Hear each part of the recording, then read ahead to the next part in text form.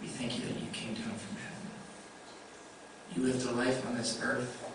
You showed us how to walk, and then you sacrificed that life for us.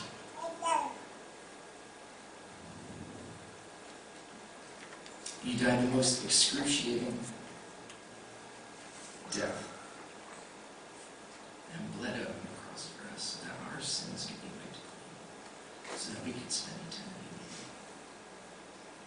So we stand here, God, with our arms raised and our souls surrendered.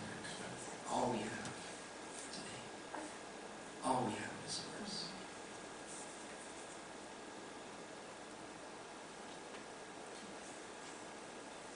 All we have is yours.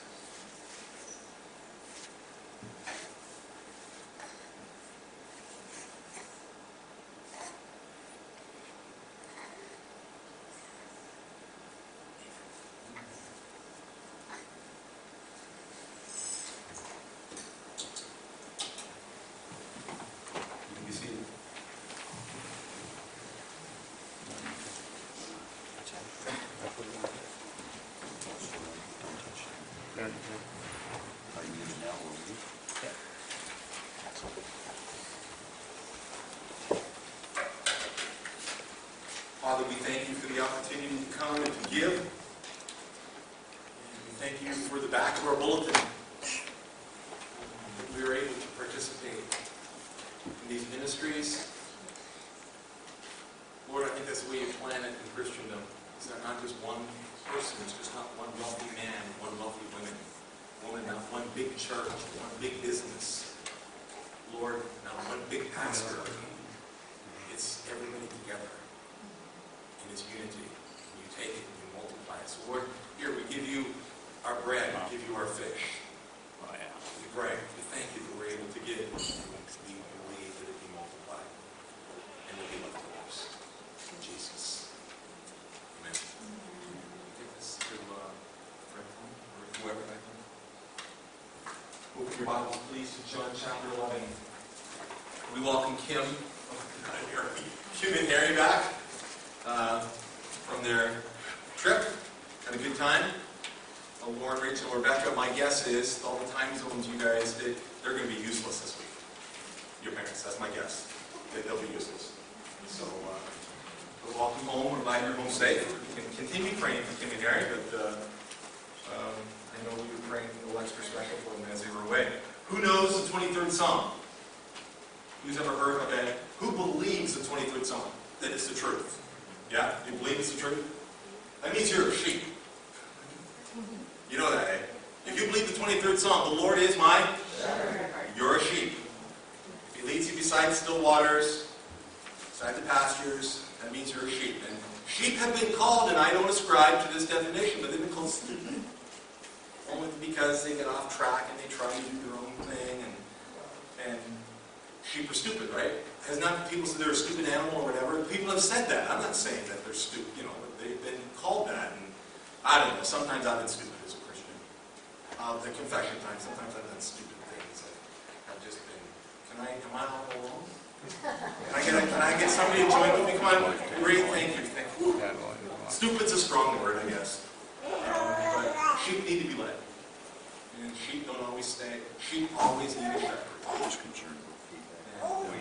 So this morning, you know, we're at John 11. I know Alexander was John 11 last week. I was going to tidy up John 11. Alexander says to me, "What? You mean I didn't tidy it up?" No, you didn't. Sorry. Hey, get it right now because we don't want that happening to Randy. Right? That's right. But he'll flow with you too. He'll just. Where was I? Yeah, John. The last time I think I spoke on John was John 10. And John 10 and 11, yeah. And it was about the Good Shepherd. And it says, "I'm a good shepherd, and the sheep hear my voice." So that means if you're a sheep, I'll take it back. I didn't call you all stupid. If you're a sheep, that means we must be in a position. Our very existence depends on hearing the voice of the shepherd. Paul says in Romans that we are led of the Spirit. God is always a shepherd. And I take this responsibility greatly. That if I'm an under-shepherd, if I'm a pastor, that means I have to come and deposit something that would cause you to hear the voice of God. And I think Alexander did a marvelous job last week. You know, I was in my office praying, I don't know if I was praying, just spending some quiet time, and I wrote in my journal before I came down here last Sunday, and I just felt the Lord was talking to me about waiting on God. And I wrote in my journal that He's speaking to me about learning to wait on God. That's what I got out of the message. Alexander shared his Africa story and how, you know, you think that things aren't working out, or you think things aren't going as they planned, and Lazarus was dead not 3 days, 4 days. And I'll tell you, God spoke to me about waiting on God. About waiting on Him. So I pray He speaks this morning, just as I'm not going to read all of John chapter 11. I just want to, this is what I had planned for John 11, or part of it. It works perfectly for me anyway. And coming to the community table. John chapter 11, we will not read the whole thing. We won't read, we're just going to read 2 verses, as a matter of fact. And in John chapter 11, verses 43 and 44. Now, most of us, I know most of you here, you know the story. Alexander took us through it last week, and even before that, we know the story of Mary and Martha and Lazarus, 2 sisters and a brother. Jesus loved them. Jesus came. Lazarus was sick. The girls were saying, "Come on, let's go," and Jesus delayed. Waited 2 days. Ultimately, He gets there 4 days later, or He gets there however many days later. 6 days, you said? 6 days. He was dead for 4 days. He was dead for 4 days. Jesus wept, the shortest verse in all of Scripture. Jesus wept. And it was for God's glory. Things happen in our lives. Things happen in our lives, and the devil's to blame. Any Calvinists here? No? No. Things happen in our lives, and we can blame the devil. We have an enemy who comes to steal, kill, and destroy. That's what he comes to do.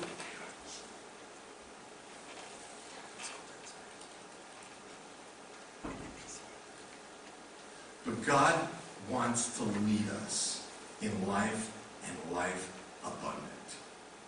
He wants us to be led in that path of righteousness. He wants us to know, surely goodness and mercy shall follow you all the days of your life. Though you walk through the valley of the shadow of death, fear not. The devil's greatest end is when we fear. It is.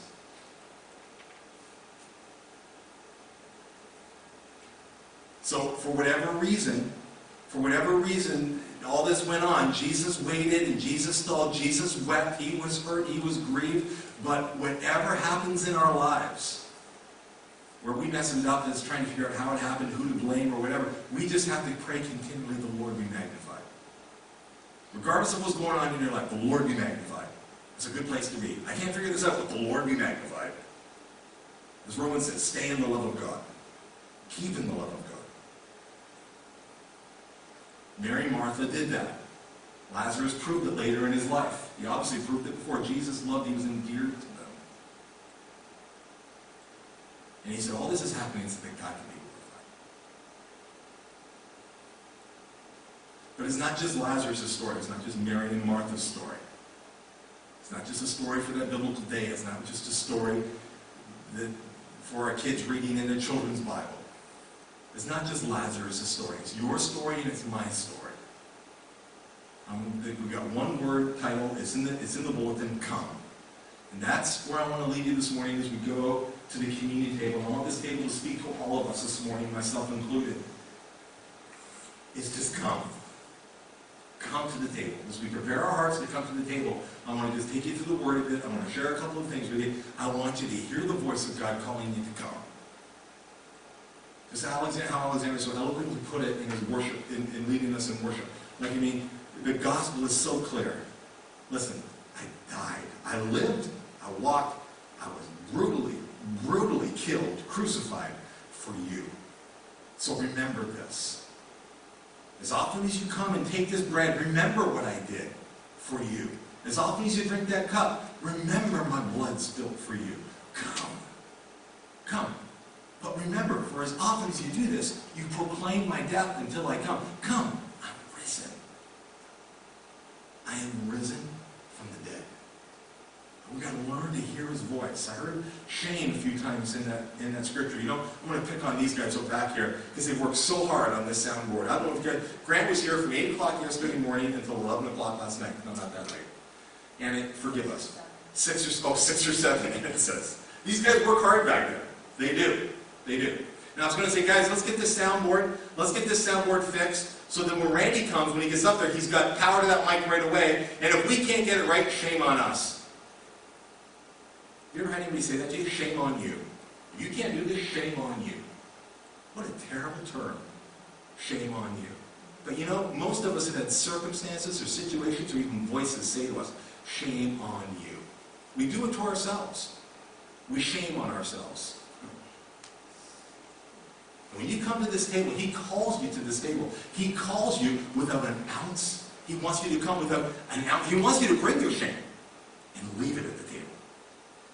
This broken body, this blood, it took your shame.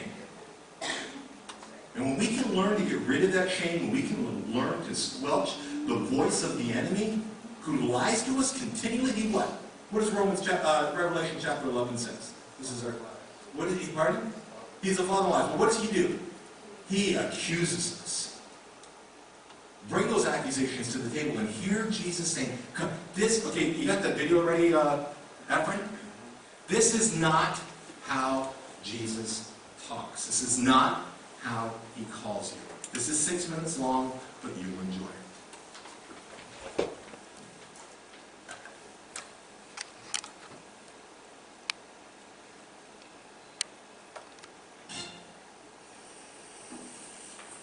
Dr. Switzer? Yes, come in. I'm just washing my hands. I'm Catherine Bigman. Janet Carlisle referred me. Oh, yes.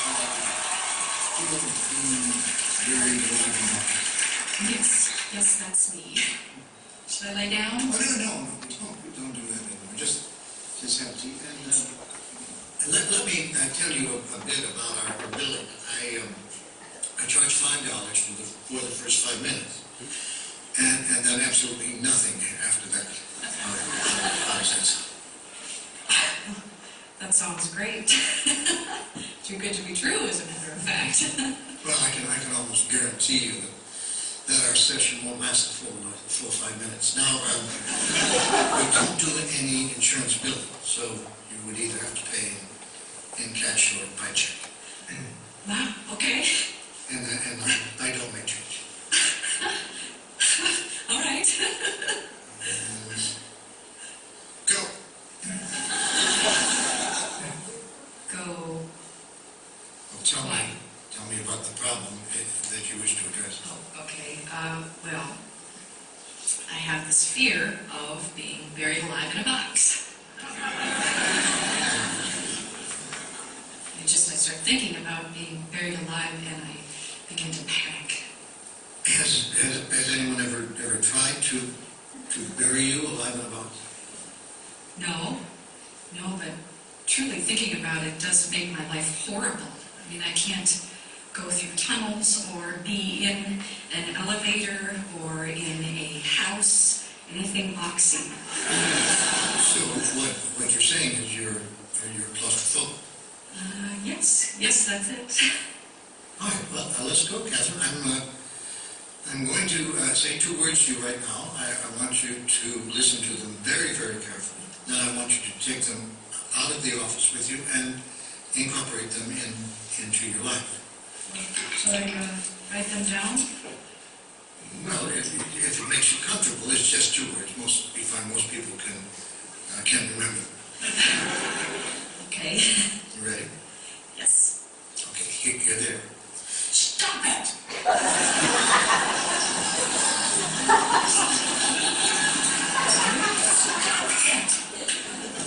Stop it? Yes, S-T-O-P, new word, I-T. So, what are you saying? You know, it's funny. I say 2 simple words, and I cannot tell you the amount of people who say exactly the same thing you're saying. I mean, this is not Yiddish, Catherine. This is English. Stop it. So, I should just stop it. There you go. I mean, you don't want to go through life being scared of being buried alive in a box, do you? I mean, that sounds frightening. Yes. Then stop it. I can't. I mean, it's been with me since childhood. No, we don't go there. Just stop. So, I should just stop being afraid of being buried alive in a box. You got it. Good girl. Well, it's only been 3 minutes, so that will be $3. But I only have 5, so... Well, I don't make change. I guess I'll take the full 5 minutes. Fine. All right. Well, what other problems would you like to address? I'm bulimic. I stick my fingers down my throat. Stop it! Not so kind. Don't do that. But I'm compelled to. My mom used to call me fat. No. No, we don't go there.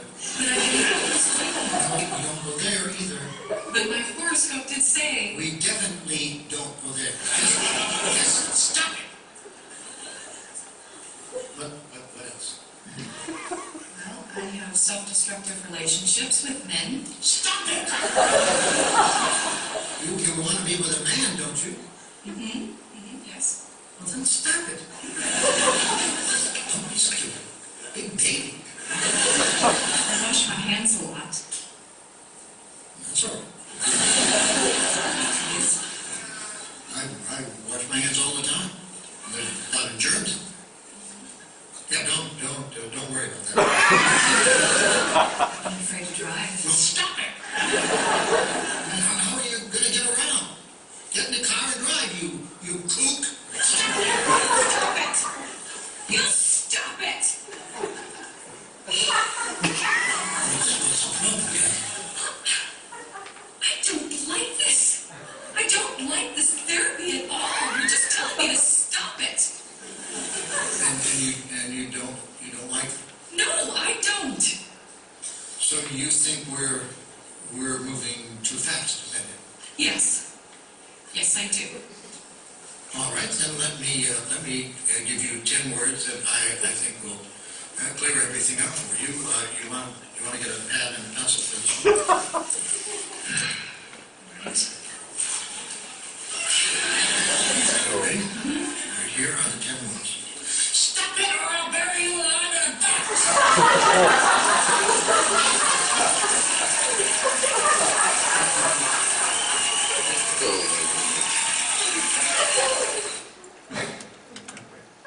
Has anybody seen that before? No? Okay. This will make sense. It will. The 2 verses I wanted to read from John chapter 11, the two verses 43 and 44. Now when he had said these things, Jesus, he cried with a loud voice. He's standing in front of this tomb. Lazarus has been dead 4 days. He already started, the body already started to decompose. And you know, the way they had no embalming back then, as we know it, what they did was they would just cover him with perfume. He'd be caked. They say he probably carried about 60 or 80 pounds of caked perfume and the grave cloths. And Jesus said, Lazarus, come forth. What's our word? Come on. And when he had died, and he who had died came bound hand and foot with grave clothes, and his face was wrapped with a cloth. Jesus said to him, loose him and let him go. How does this relate to you and I? How does this connect to this video?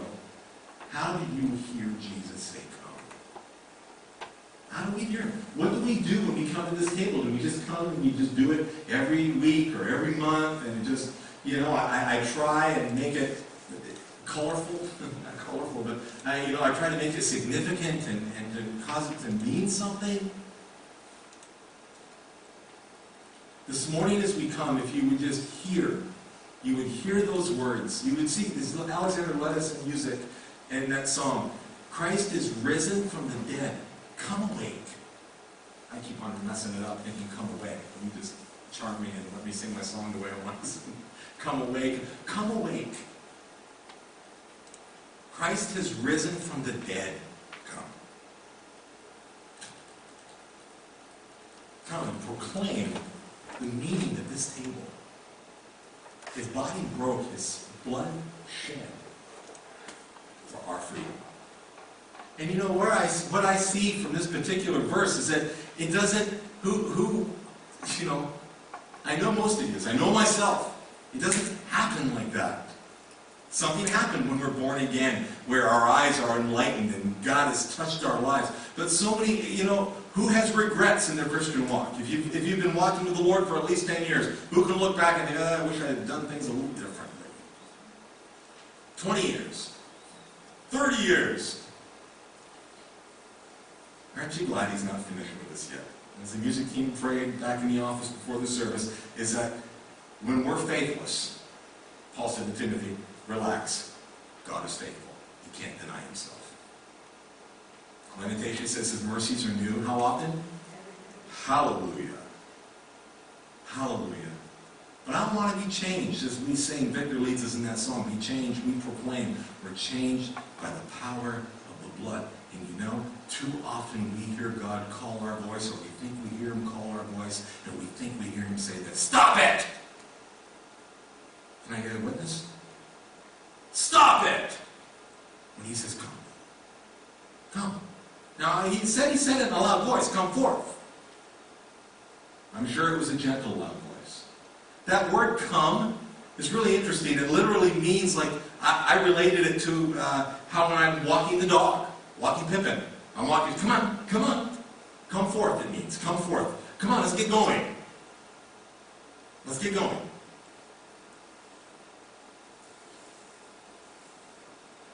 There's only one other place in Scripture where Jesus uses that exact Greek word for come. Go with me to Mark chapter 10. As you're turning there, well, no, I'll turn with you. Mark chapter 10. Starting at verse 17. This is found in two other places in Scripture, in the Gospels of Matthew and Luke. This is a story they call the rich young ruler. Now as he was going out on the road, one came running, knelt before him, and asked him, good teacher, what shall I do that I may inherit eternal life? So Jesus said to him, why do you call me good? No one is good but one, that is God. You know the commandments. Do not commit adultery, do not murder, do not steal, do not bear false witness, do not defraud, honor your father and mother, and so on. And he answered and said to him, teacher, all these things I have kept from my youth. I believe him. I believe he did. Jesus looked at him and said, Then Jesus looked at him, loved him, and said to him, one thing you lack. Go your way, sell whatever you have, and give to the poor, and you will have treasure in heaven. And come, take up the cross, and follow me. But he was sad at this word, and went away sorrowful, for he had great possessions. Now, what does that mean? Does that mean that I've got to sell everything? I've heard of communities and churches where people take that literally, and that's what they do. They go and sell everything. And some people are called to sell everything. I have a friend of mine who sold everything, and right now he's got his family. We support them now monthly. Paul Miller. He's got a boat, the Emmanuel, on the Caribbean, and takes Bibles and goods into Cuba every year. He sold everything. Not everybody's called to do that. But the scripture speaks to all of us. Literally, what it meant to Paul Miller, what it means to me as a pastor, what it means to elders, what it means to all of us, everybody within the sound of my voice. Here's what it means. Jesus says this. I have two words. Above all. That's what he says to all of us. Make me above all. I don't think I've ever shared this with you, but I wrote a poem in 2005. I wrote two poems. I wrote them both in 2005. Well, I wrote a few more, but I wouldn't share them with you. I don't think I've shared this one. I shared my one on control. But watch this one. I think I have it up there. It says, above all, from whom I sit and wait for comfort, I hope is God alone, but thoughts still rage against, to keep from knowing home. Home? A place for Christ to dwell, to fill and bring us peace, to look and say, I'm here, you're mine, accept release. Release from yesterdays, today's, tomorrow's, their lies, controls, and fears. To whom? To him whose name is mercy, who looks with eyes of love, to know his risen power. Let nothing rise above. And that's the word of Jesus to the rich young ruler, which is the same to you and I today. He said, let nothing rise above.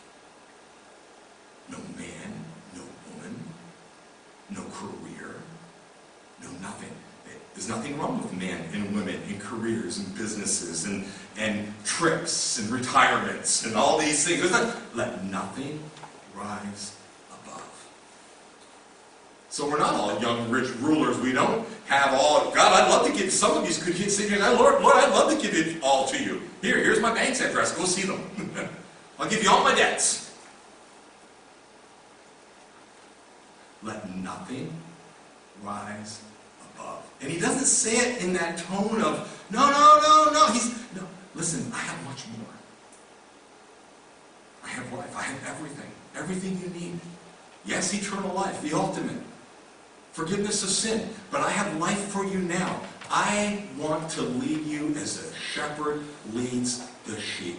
Come and shame, regret, fear, mistakes, pride, keep us from coming.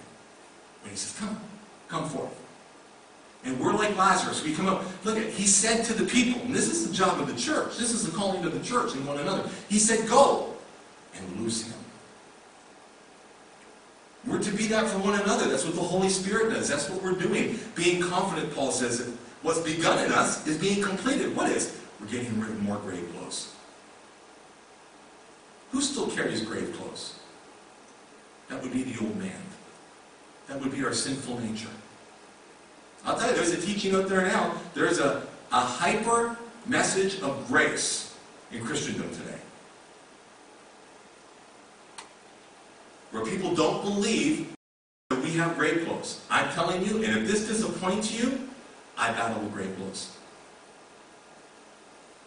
I battle with a little bit of dung on the bottom of my feet. What's that stink? But when we can hear the voice of God saying, come.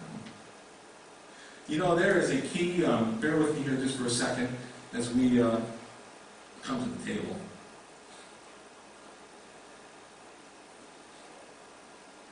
I won't say it.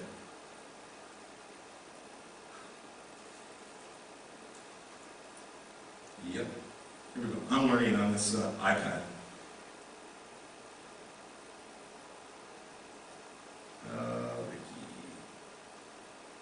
Basically, my paraphrase for what Jesus said here to the rich young ruler, he said this, and I'm kind of combining.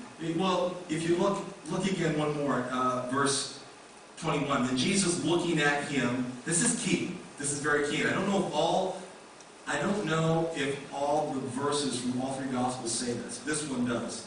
Then Jesus looking at him, and sometimes we can miss this, and we don't recognize it. Jesus looking at him, I know you're saying, Rick, get to it, but this is very important, don't miss this. Jesus looking at him, loved him.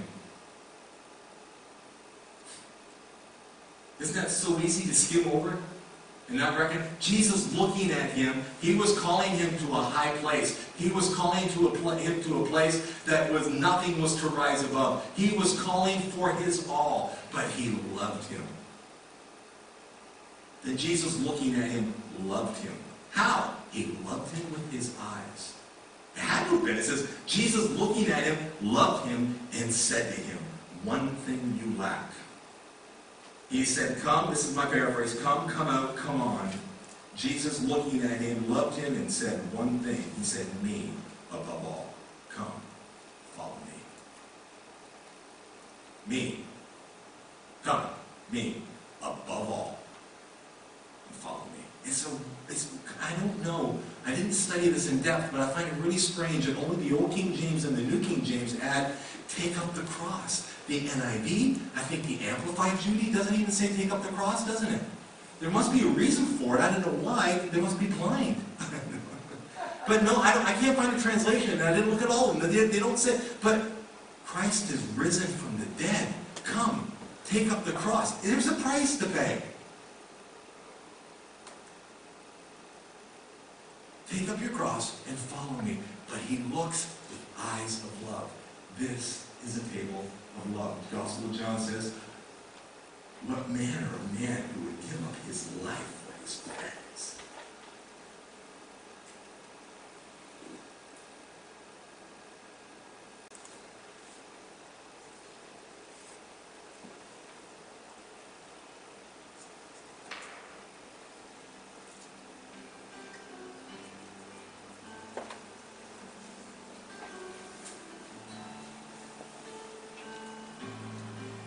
Father, we recognize here this morning, through your word, and through the music, through the fellowship with each other, through the power of your word, through the worship that we sang, the power of your word spoken and preached, the power of your word through song, through the heart of one West King, Lord, that there is a little Lazarus in all of us.